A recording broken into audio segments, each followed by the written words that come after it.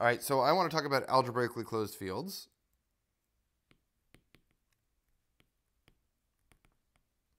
So algebraically closed fields are fields where you're allowed to factor them into. So the motto, I guess, or the main point is that if if f is algebraically closed,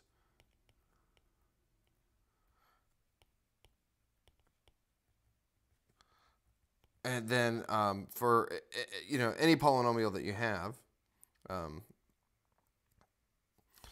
here, so let's write a0 plus a1x plus a. Let's do monic polynomials. So x to the d.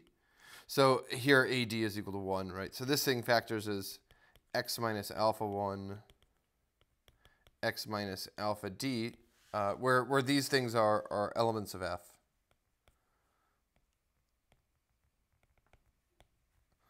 And this is any polynomial off the street. So this is any element of. Okay, so that's what it. So let's just give the formal definition, right? So the formal definition says a field f is algebraically closed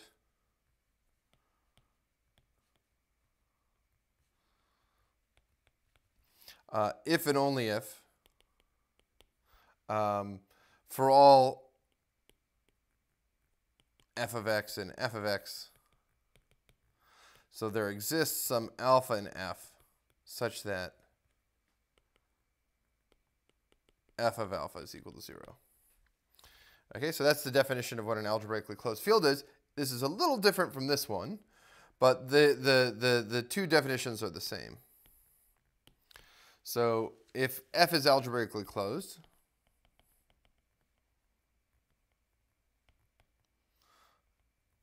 then every f of x in f of x of degree d greater than or equal to 1, which is monic. So monic means the top degree term is 1, like we had here. So this is a monic, right? So you look at this coefficient here, that's 1. So is monic then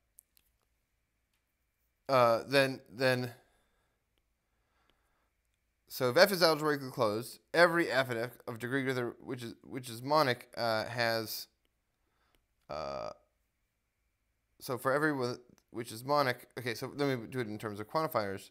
So there exists alpha 1 through alpha d in f such that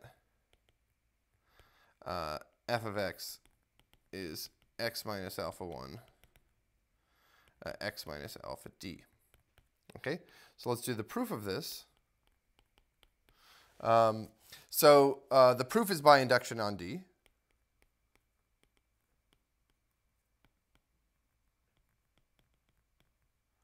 On the degree, right? So if the degree is 1, that's the base case. Well, then, since it's monic, f of x looks like x minus alpha, right? And we're done.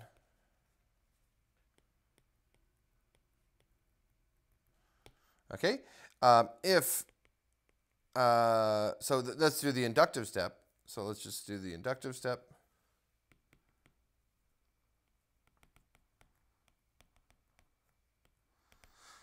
Suppose the result holds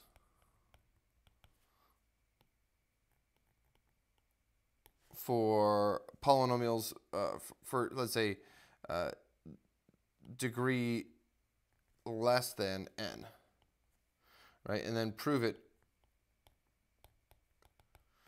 for n. All right. So then so by the definition of algebraically closed, so we said that it only needs to have one root, right? So there exists some alpha So this is a degree. So this thing is degree n, by the way. So alpha in f. Sorry, that's not what I want to say. So there exists some alpha in f such that f of alpha is equal to 0. So f of alpha is, or f of x is our degree here. F of x in f of x is our degree n polynomial.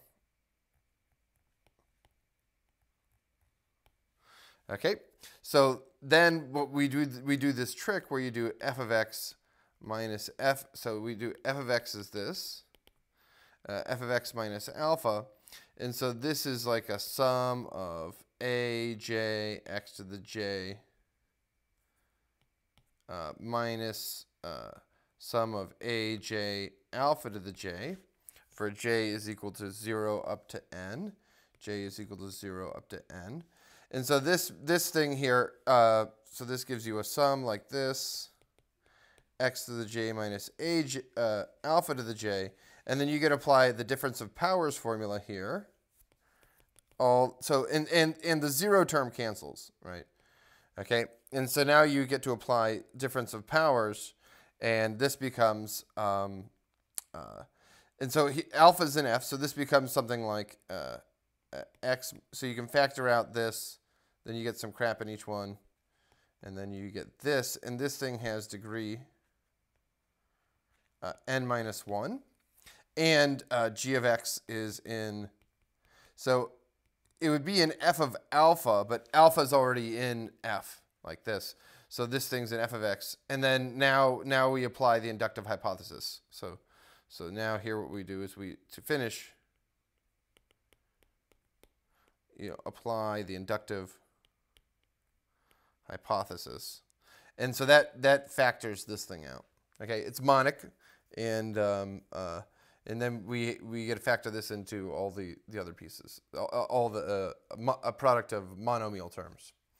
Okay, and that's all there is to it about those proving that having one root. If you always have one root, then you can keep repeating this process, peeling off a term, and then you're done.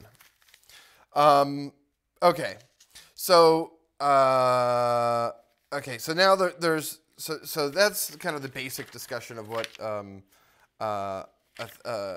algebraic closure is.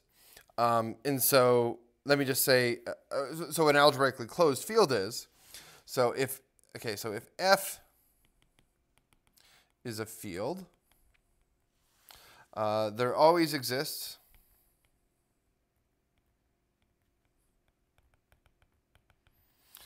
some f bar containing it, which is algebraically closed. Let's do it like this. There always exists some omega containing it, which is algebraically closed. This is another field. And within omega, so the algebraic closure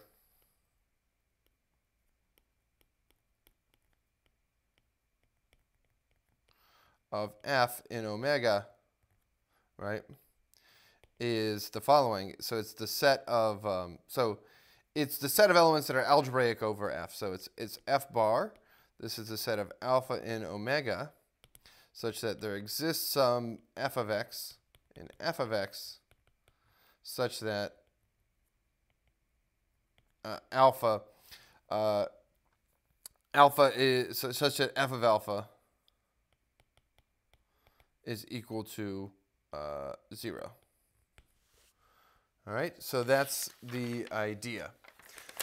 So the idea, so okay, okay, so every field, so the upshot is every field has an algebraic closure.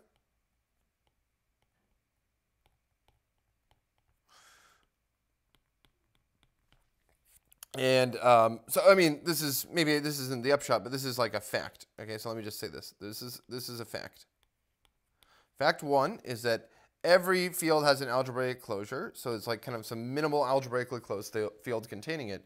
And the second fact that I'm going to use freely is that any two algebraic closures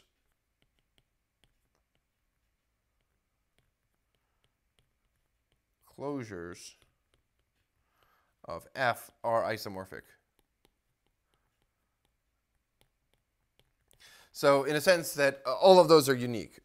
I'm going to talk a little bit about how to construct it, but it's going to get into weeds with things that you don't really need to know. So if this is your first time doing field theory, or I would say, or you don't really want to worry about this, you don't have to. I'm going to stop the video here, but and then I'm going to say some more things that that will be good for people who do want to worry about this sort of thing. Okay.